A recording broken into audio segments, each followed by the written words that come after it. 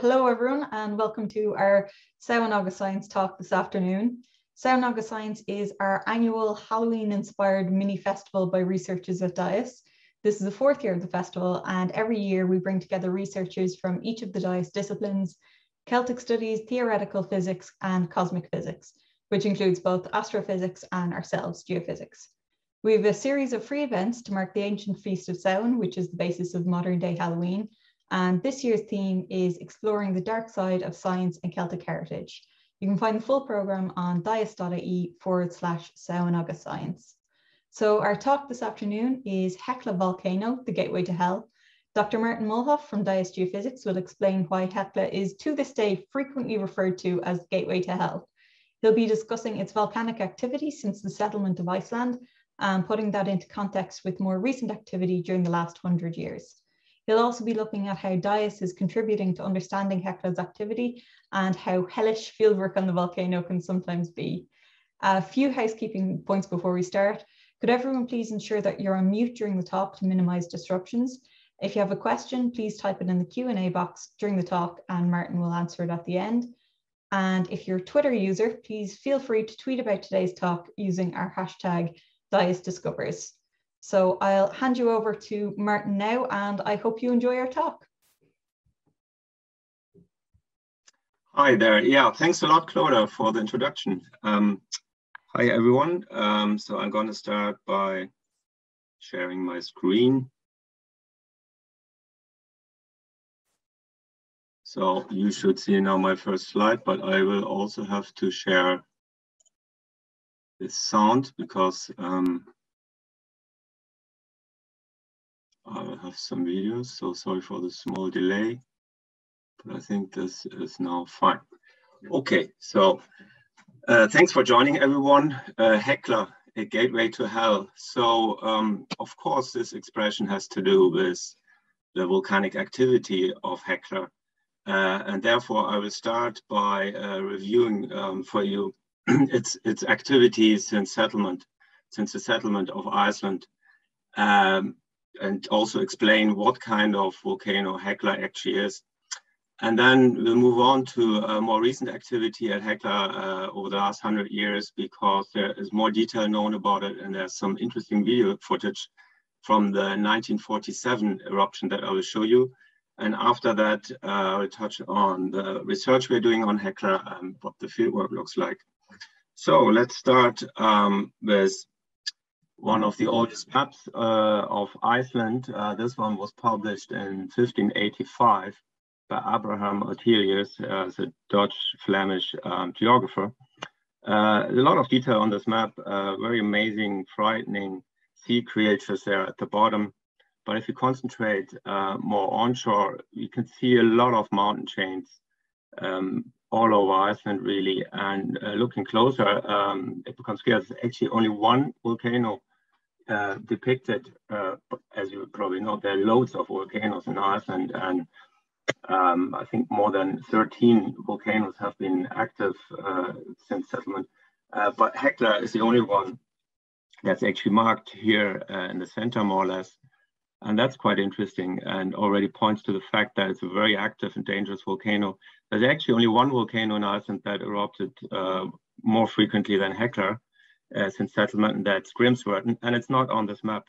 It's to the east of Hekla. There's a very large, actually the largest ice cap in Europe, called Vatnajökull, and the volcano's right underneath that ice cap. And probably this hasn't been mapped because it was too difficult to access.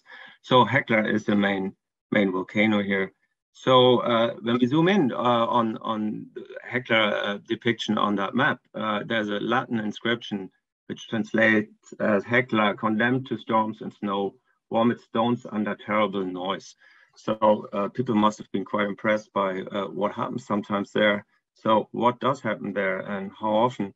So let's have a look at the time evolution of the eruptions. So on the x-axis, you can see the year when an eruption happened since the settlement. The settlement of Iceland happened around 900 after Christ. So the first eruption was in 1104. So the first 200 years when people settled in Iceland, there was no Hekla eruption. And then it erupted until now about 23 times. So you can see the last four eruptions there, 70, 80, 91, and 2000. They happen kind of every 10 years. But please note that the x-axis here is not linear. So the previous eruption, sometimes Hekla was quiet for more than 100 years. On the y-axis, so these bars show how intense each eruption was with respect to the ejected tephra in cubic kilometers. So the first eruption there in 1104 had 2.5 cubic kilometers of tephra. What is tephra? Tephra is any solid material that's ejected into the atmosphere by a volcano. So anything solid. So for example, ash or volcanic bombs. Ash is basically consisting out of particles that are smaller than, say, 2 millimeters. And volcanic bombs are pieces of matter that are larger than 6 centimeters. And anything in between is called cinder. So all this solid material, the estimate of how much was ejected, then is plotted here in this graph. And actually, its quantity then is used at volcanoes to come up with a scale for the eruption magnitude, and it's called the volcanic explosivity index. So only the 1104 eruption reached over into 5, so had an index of 5. And there were like 6 or 7 then with index 4. So the last one with index 4 was a 1947 eruption, a pretty large eruption in itself, actually.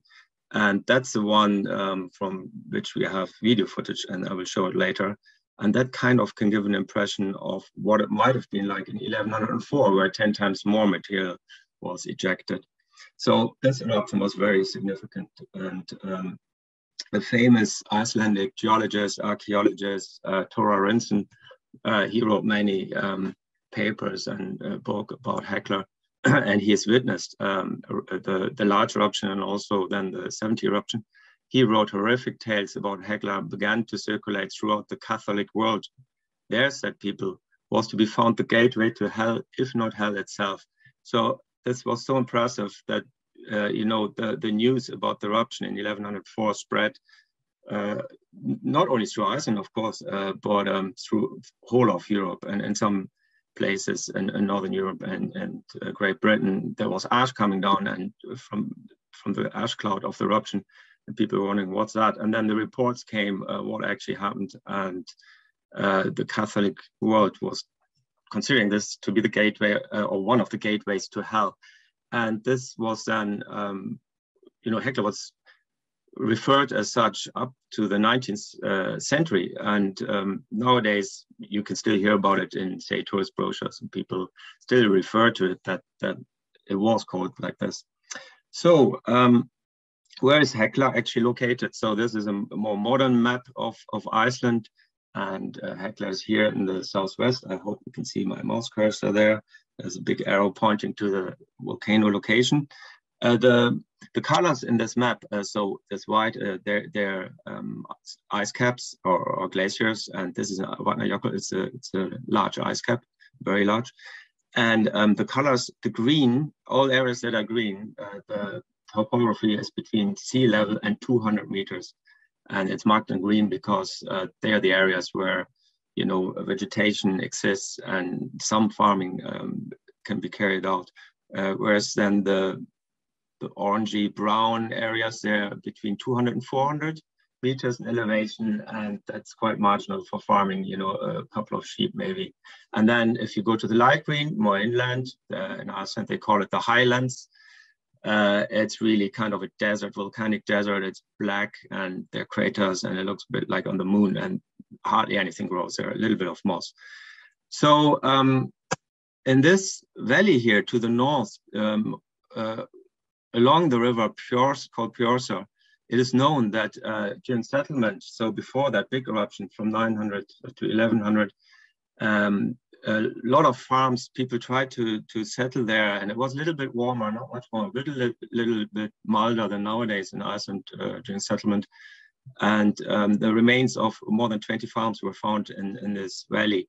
But the 1100 eruption, the ash cloud was so big, and it went to the north, and it covered everything there. And people never try to resettle that area again.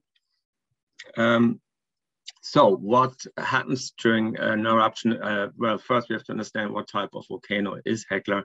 Hekla is quite a special volcano because it's a combination of two types. It's a combination of a stratovolcano and a fissure vent. That's very rare. I think there's only one other mountain with that characteristic in South America. So a stratovolcano is built up by many layers, as you can see in the sketch to the left there, of hard lava and tephra. So every time there's an eruption, the volcano grows, and it usually has this conical classic volcano shape. A fissure vent is something completely different.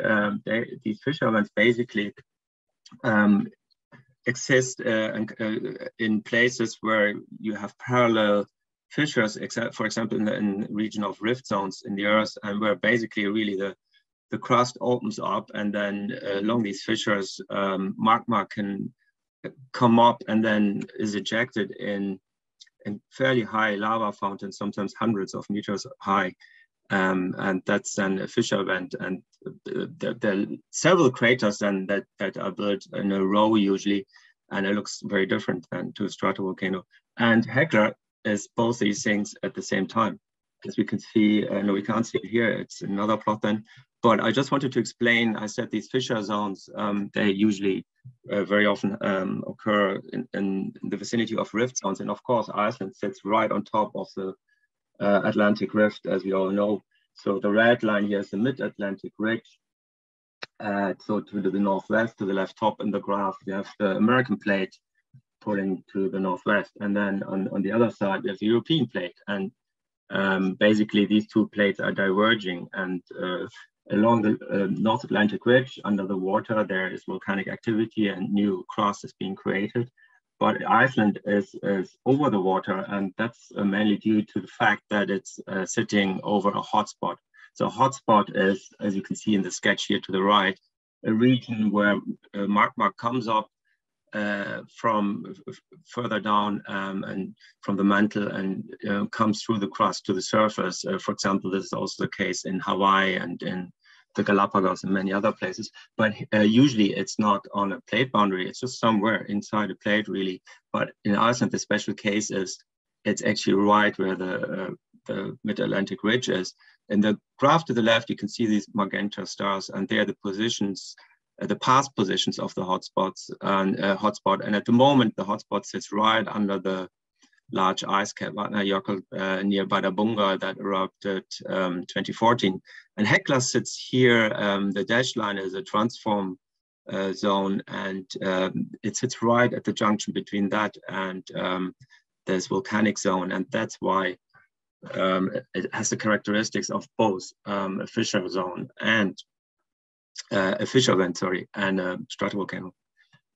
So that's what it actually looks like. So when one looks at Hekla from the southwest along the fissure, then it looks like a classic stratovolcano here in the left picture. On the right, if you look at a right angle to the fissure, it looks quite different. It's a very longish kind of structure, which can also be seen in this aerial photo here. So this is Hekla proper, but then you see all these craters. So that's a crater row, and basically Hekla is, at the moment at least, the biggest part of it, the biggest surface expression.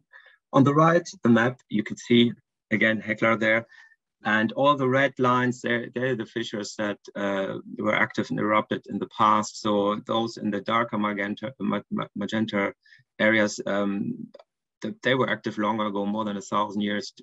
But in the brighter area where we have the mountain at the moment, that's where the action usually happens during the last 2,000 years. And the main fissure here, the main longer line, is called Hekla. Sorry if I can't pronounce this correctly. And that's usually then when an eruption happens, this opens up along the whole length. It's about 5 kilometers, the whole length of the mountain. And that's what it looks like then in these two photos from on the left. That's a photo from the 1980 eruption taken by Michael Detail. He's a photographer who was by coincidence at the mountain, and then he saw suddenly, he heard explosions. and the volcano became active. And this photo is from fairly early on in the eruption, and you can see that lava is coming out in this kind of curtain fashion along the long fissure that goes along the length of Hekla. And you can see the white part of the cloud is steam, and the darker is where tephra solid material is ejected. And on the right, there's a aerial photo from a journalist of the Iceland Monitor of the 2000 eruption. So 2000 was the last eruption at Hekla. And because it's at night, you can see even better here the lava curtain, and then also the lava flowing down the flank of the mountain. So in the opening phase of an eruption, so this fissure opens up, and then there are very large explosions and volcanic bombs flying around, and usually a very high ash cloud. So in the 47 eruption was 30 kilometers high. So the troposphere, the part where the weather exists, is 10 kilometers, and that's at the tropopause interface to the stratosphere. Is where most of the long distance air traffic happens. And in the higher section of the atmosphere, it's quite important for climate. So if volcanic ash enters there, that can have a very longer lasting effect on the whole northern hemisphere in this case. Yeah, as I say, it was nearly 30 kilometers, and the exact height there of that eruption in 1947 of 27 kilometers is known because this photo was taken from 120 kilometers away. So that's kind of the distance from Dublin to Wexford. So the photo was taken from near Reykjavik, the capital, and one can see this massive ash cloud. This photo was taken 1 hour after the eruption started. And the eruption was so intense that it was heard all around Iceland, up to 300 kilometers away from Hekla. And the lava bombs, the solid pieces of material that were ejected, that lasted for 5 weeks, and they were found up to 50 kilometers from Hekla. For example, 32 kilometers from Hekla, a 50 centimeter diameter, or several, presumably, bombs were found of 20 kilograms. And close on the flanks of Hekla, up to 1 kilometer from the main fissure, there were blocks found of the size of 12 by 4 meters. So that's kind of the ground. Yeah, it's kind of very large. So the ash in that case was ejected for 3 months. And unfortunately, the ash from Hekla is poisonous. There's a lot of fluorine in it. And so when the ash comes down in the fields and sheep or other livestock eat it, they get poisoned, or they get at least sick, and sometimes they die. And basically this enters the food chain and can actually also be a problem then for humans, unfortunately. Another example there is, or another 50 centimeter thick ash was around Hekla, up to 7 kilometers found. And that's a problem, of course, for buildings that might not be able to sustain that. And the ash was also found in Northern Europe. So, okay, so as I mentioned to you, I have some video footage of, it's fairly dramatic actually, of the 47 eruption, but it's not from the very beginning of the eruption, because that was so severe, no one could be close to it at all.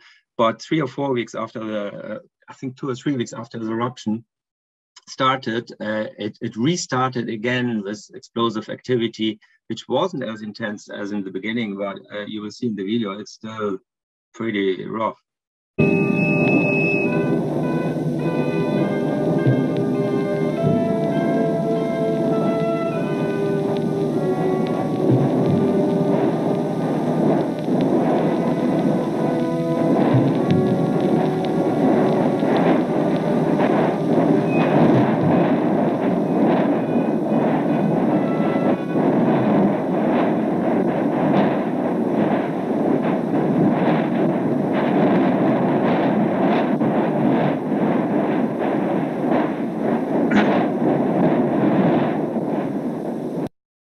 Yeah, well, seeing these pictures, I have to say, I don't think this was really safe, and it wasn't safe for the scientists. At least they were wearing helmets, but this is so close. This is probably not what should happen, but they did it, I think, because this was the first eruption after about 100 years, I think, and it was the first time this could be documented with cameras and filming it. I have another clip here where you can see bombs flying.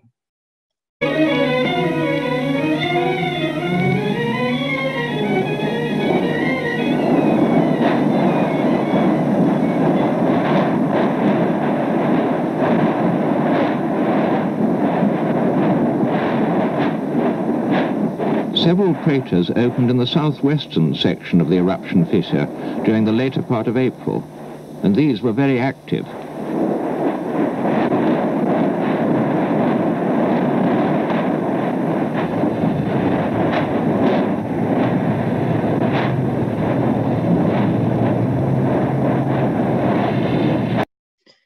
Yeah, it's really hard to believe how close they went.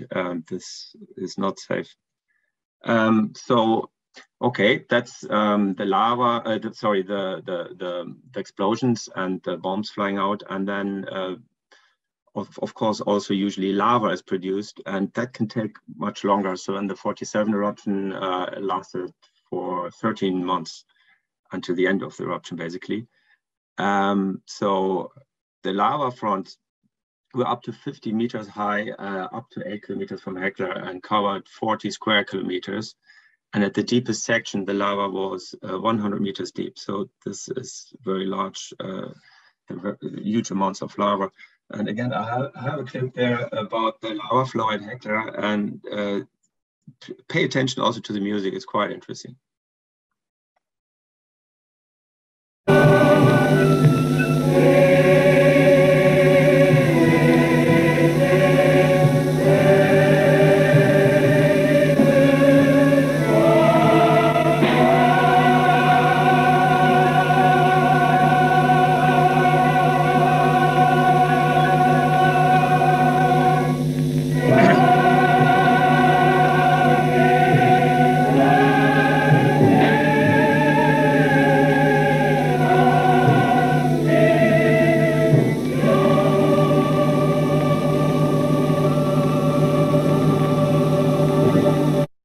Yeah, the music is supposed to be frightening and strange, composed by John Lars, an Icelandic componist who produced this piece called Hekla. And I of course can't play all of this or more of this, but when it goes to explosions and so on, there's a huge amount of noise, and rock anvils have to be used, and metal pipes, and 19 percussionists.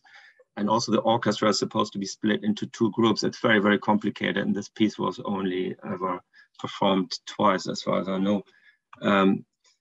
One last video of this is then actually, you can see here the lava flowing down the flank of the mountain. But then when it goes into the lower regions around Hekla, in this case, it slows down, of course, and then it builds these lava fields.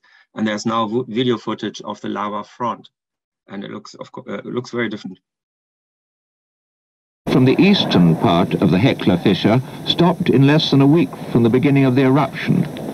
But the flow from the southwestern end continued without a pause, rolling down the slopes on that side.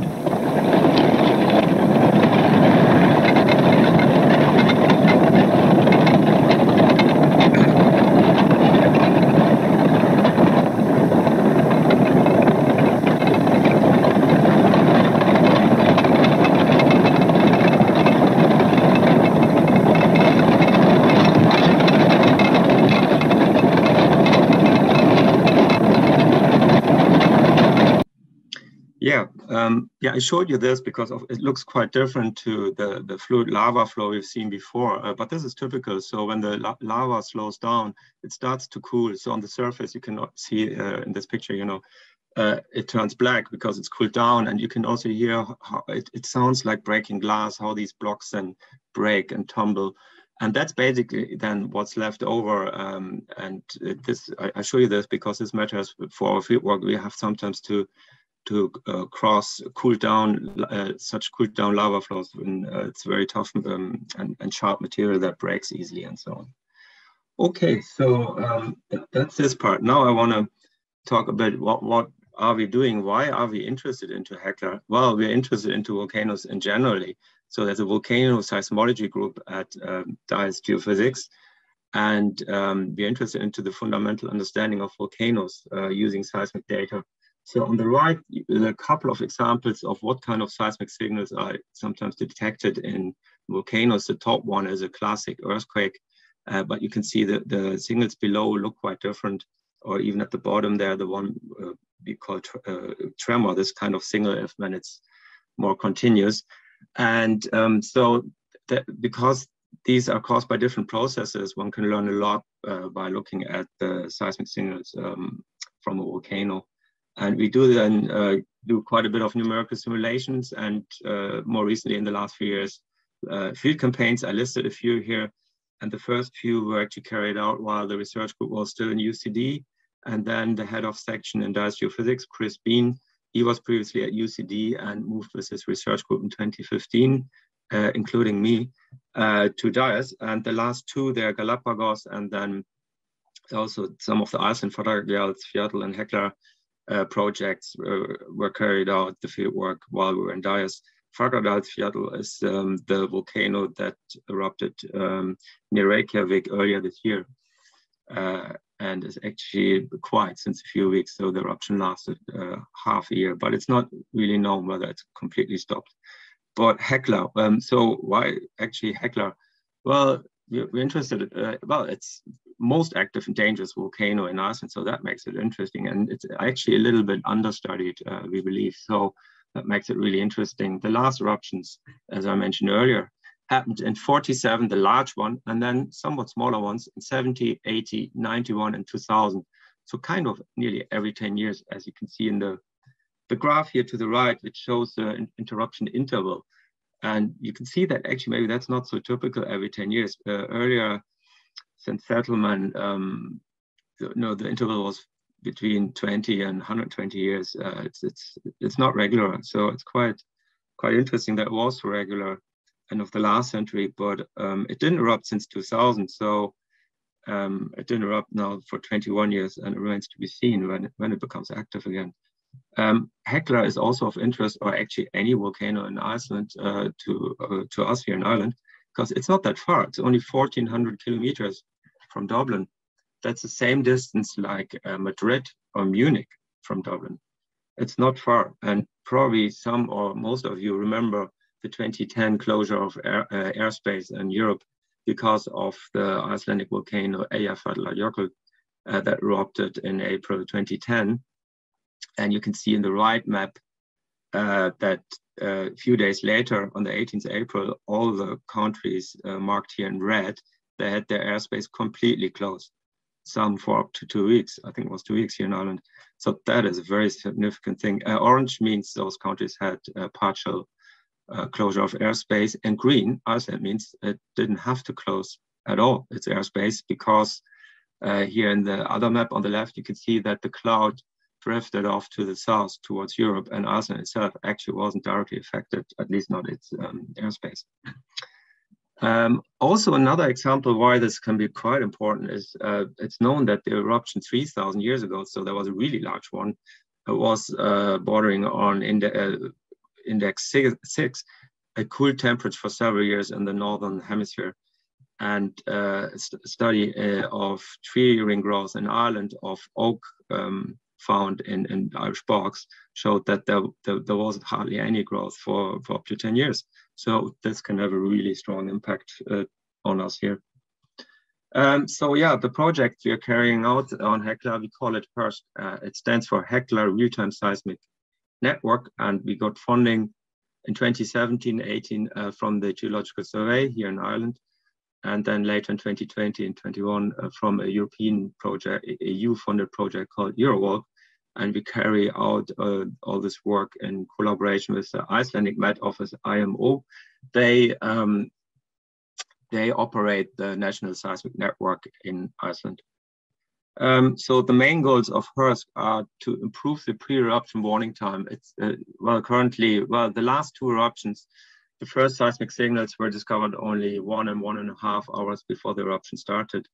And because of this, there is this warning sign next to Hekla for people who intend to hike up to have a look. And it explains what the dangers are, and that one should have mobile phones switched on so that one can receive emergency calls if needs be, and also what the escape routes would be depending on where one is on the volcano. So we want to improve this by adding more stations and closer to the volcano, and also scientifically to better understand the processes that drive the seismicity, the pre-eruptive seismicity, so the seismicity that happens just before the eruption. And also ideally would like to monitor a fissure eruption close up, because that's very rarely done.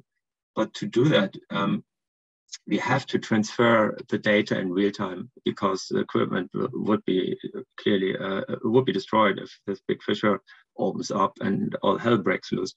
But if you transmit the data in real time through mobile technology, mobile modems, then we would have data up to the last second before the equipment gets destroyed. We would have an absolute unique data set. So that's also one goal of all this.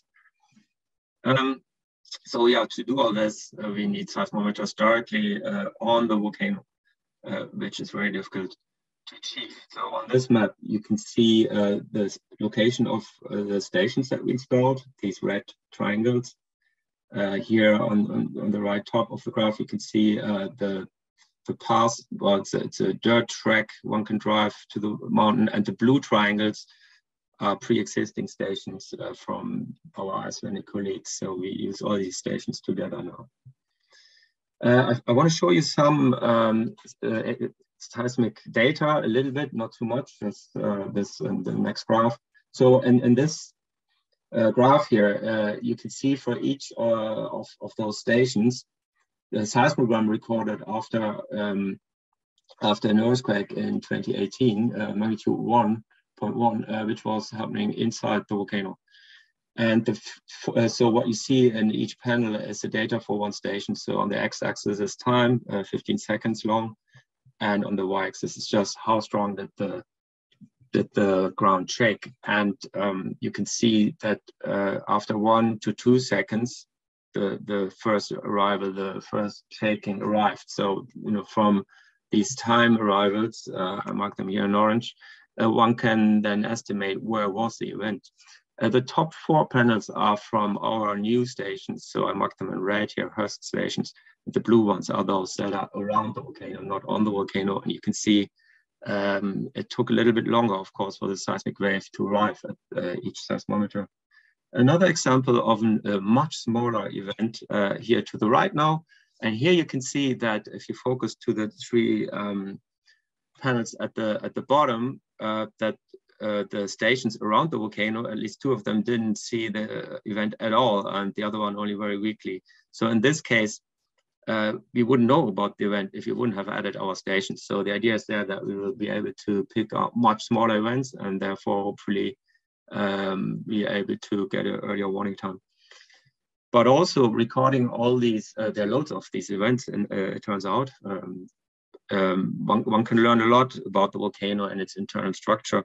So if you think about it, to locate an event, for example, here as an example, I've given an earthquake that happened on the southern flank of Hekla, and the distance to each station determines how long it takes for the seismic wave to arrive. So one can, by triangulation, figure out where the station is. But to do that, one needs to know how fast or slow does the seismic wave travel from the epicenter where the earthquake happened to each station. And we don't really know this. You know, Hekla is not that well studied. But by taking a lot of data from a lot of earthquakes that we detected, one can run an inversion and do calculations. And my colleague Mesam Reservoir did this work for us. And then one gets this profile. The red line is the resulting 1D velocity profile, which tells us at what depths we expect what kind of velocity for seismic waves. One can push this even further, and then this is a 1D thing.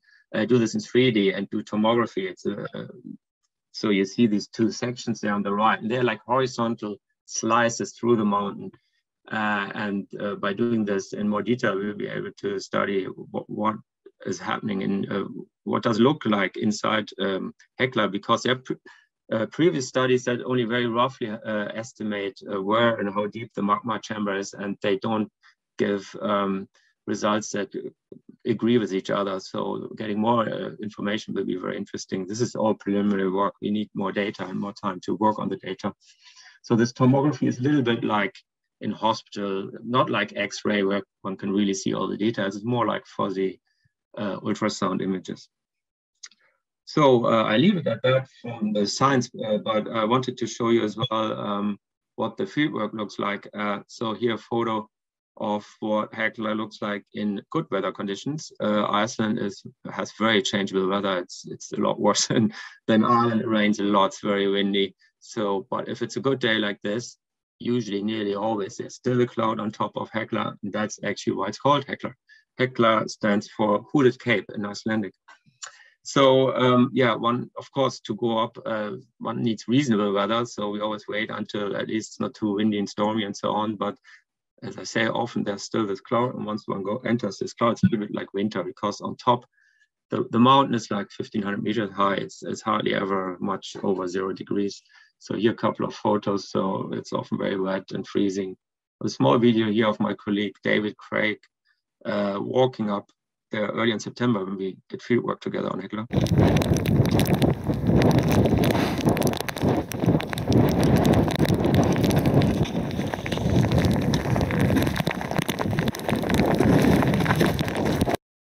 Yeah, he's just strolling along there, but actually he's carrying 35 kilograms, a large car battery. So there's often heavy lifting involved. And also you could see, we were walking there along this lava field where I mentioned earlier. And it's very sharp rock that when it crumbles when you walk over it. And so the trick is always to try to avoid it as much as possible and go around these lava fields. But in some places you have to cross them at some stage. And it wrecks your shoes and reindeer and everything. We keep replacing all this quite frequently. Here, another of my colleagues from the British Geological Survey who joined me in previous years, Heiko Buxel. And we try sometimes then to get cover on the plastic sheets, but it's quite tricky then to work on electronics in cold, wet conditions. Often it's very loud as well, as you will be able to notice on this small video on top of Hekla.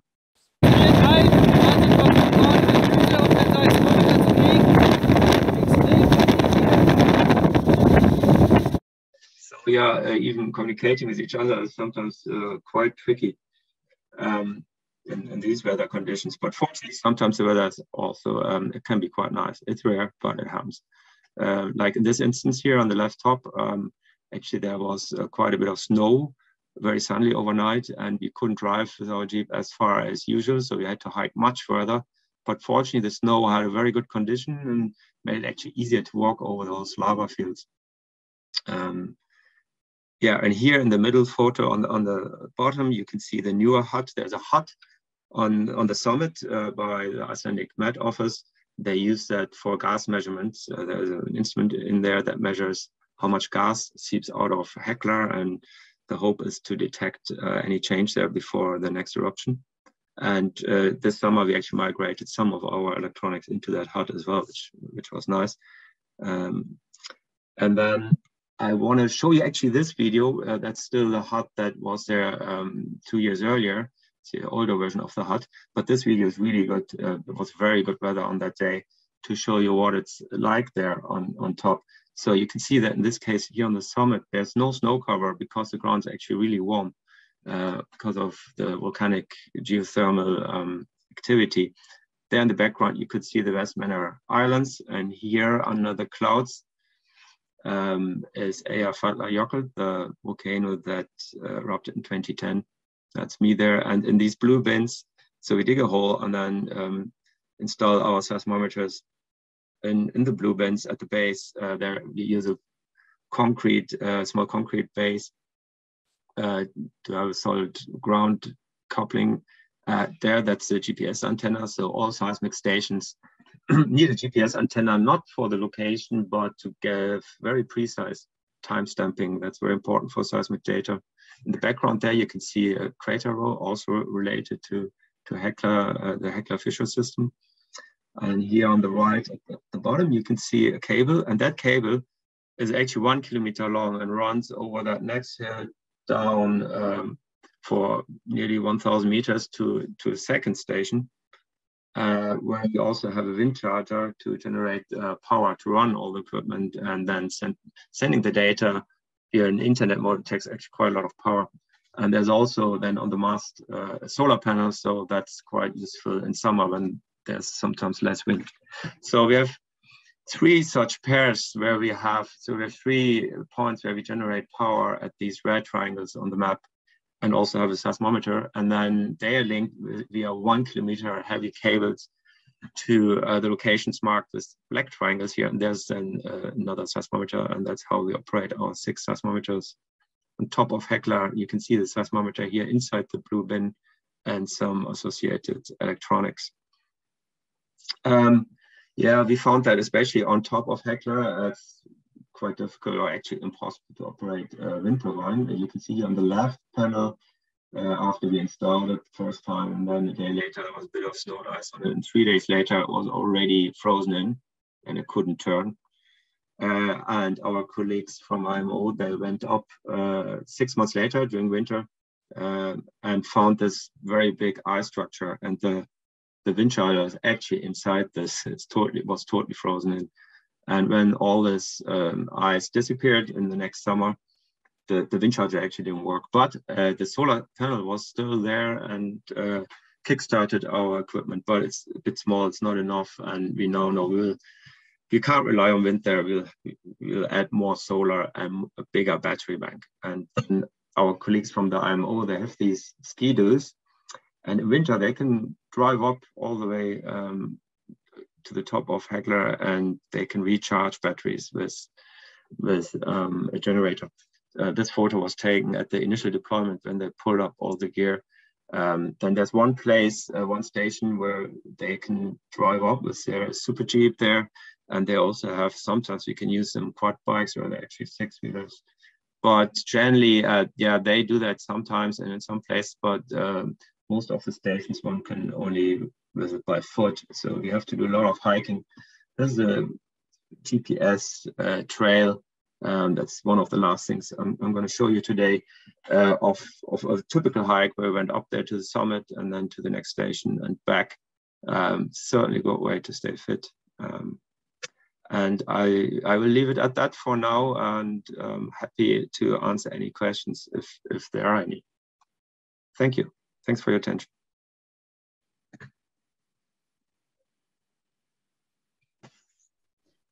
Thanks, Martin, for the talk. We have a couple of questions for you here. The first one is from James Murrell. He'd like to ask, how does the risk from Laki compare to Hekla? The Laki eruption in 1783 probably killed more people due to SO2 emission than Hekla. Yeah, Laki is one of the biggest eruptions in the worldwide. Actually, I think it's the largest lava produced worldwide since the last 2,000 years. So that had a massive effect. That's true. Also, there was also poisonous gas coming out from this lava field. It's no comparison to Hekla. It was much bigger. And you know, some people say it changed the climate in parts of Europe, on the mainland of Europe even, and might have contributed to the French Revolution, partly at least in the end, because people were starving literally, and that partly is due to Laki, at least that's claimed by some scientists. So it's quite a different scenario. So the Laki is that was a very long fissure that opened up. So it was a fissure eruption. And it's located east of Hekla, closer to the large ice cap. And we have another question here from John Merrill. Would you get more useful information from ground resistivity measurements as was done in La Palma, looking for geothermal energy? More information about, it depends on what, you know. So if we look at trying to get early warning, then seismics is probably a really good one, because once stuff starts, the magma starts to move and it opens up new pathways. Yeah, one can see that in seismic data. But yeah, I mean, there's a lot of geothermal exploration going on in Iceland. They have some of the biggest sites in the world. but not near Hekla, further west towards Reykjavik. So our next question here is from Owen Carley. He says, you showed a figure of an eruption size in units of kilometers cubed dating back to the 12th century. How is the eruption size estimated this far back in time? Yeah, that's a very good question. Well, basically, there are people who study, the geologists who study the thickness of the ash layers. So in fieldwork, they go around and dig in the ground, or when you look at some places where you can see the different ash layers, you can measure how thick the ash is. And then you also go around and estimate how big the field is. And this way you can then calculate the volume. And actually the geochemical fingerprint of the ash is slightly different for different eruptions, plus also, of course, the thickness. And one of the Icelandic, his name is Tora Rinsen, he developed the tephrochronology technique, where you can use these layers then to date other things like archaeological sites and so on. But yeah, it's actually possible, at least for, you can't really do this for eruptions that happened much, much longer ago, because you still have to be able to access these layers by digging or so on. I hope that answers it more or less. And if there's any other questions anyone has, please put them in the Q&A section. Just leave another moment for anyone to ask any last minute questions.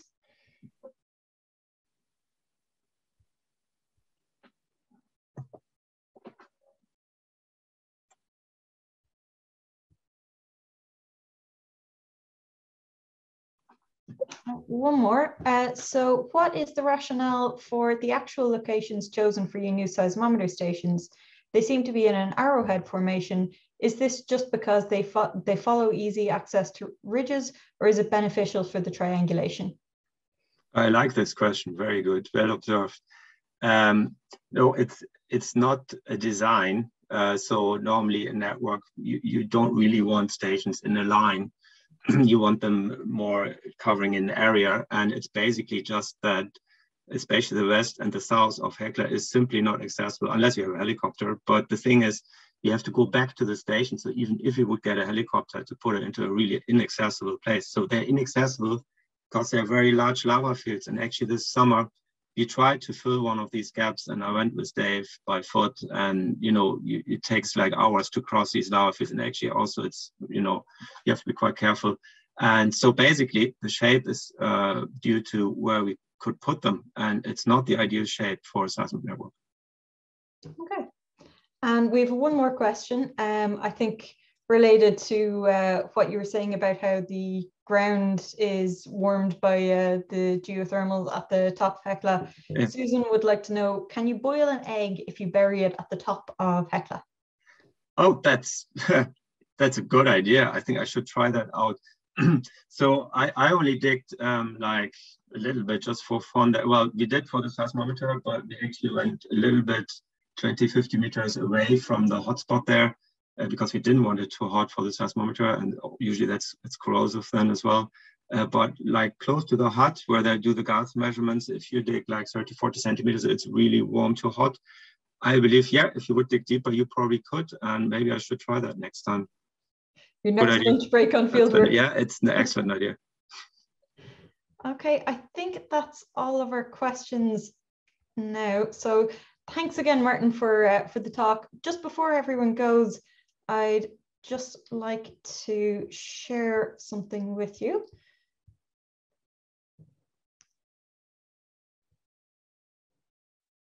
So this is creating our future. So this is a new government initiative, and the idea of it is to get some input from the Irish public about what sort of questions we'd like to see done. So it's a bit of a drive to know about what sort of questions about the world we want to see answered.